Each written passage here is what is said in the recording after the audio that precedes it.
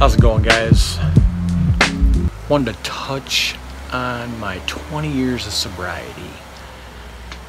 These past 20 years of running my life and running my business has been nothing less than a test or a challenge.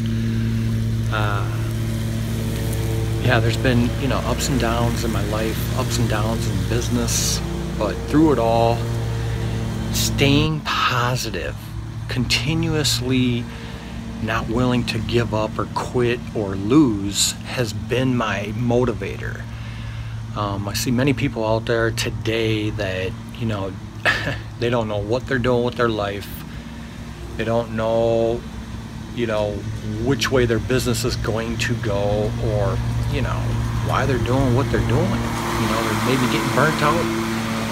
I'm here to tell you that, I'm a true testament to, living honest,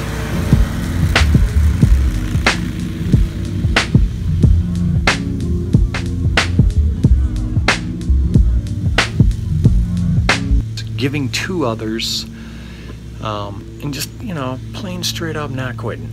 Plain straight up not quitting. Because it's too easy. It really is. I've thought about it a million times.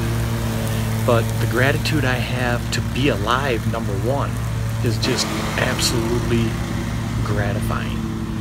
There, of course, are people in my life that I surround myself with now. Don't get me wrong, it's taken me a long time to figure this out, of how to surround myself with good, positive people.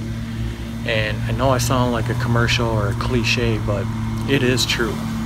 There are people out there that, really want the worst for you. They don't care if you're succeeding or not. They just want to see you fail.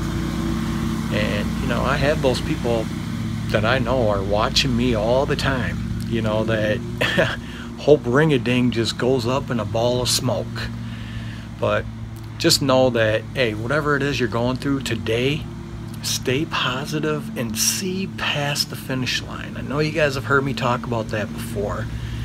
And essentially what that means is,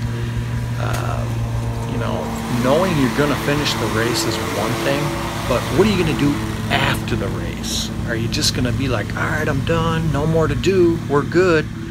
Or do you really honestly believe that you still have more work to do?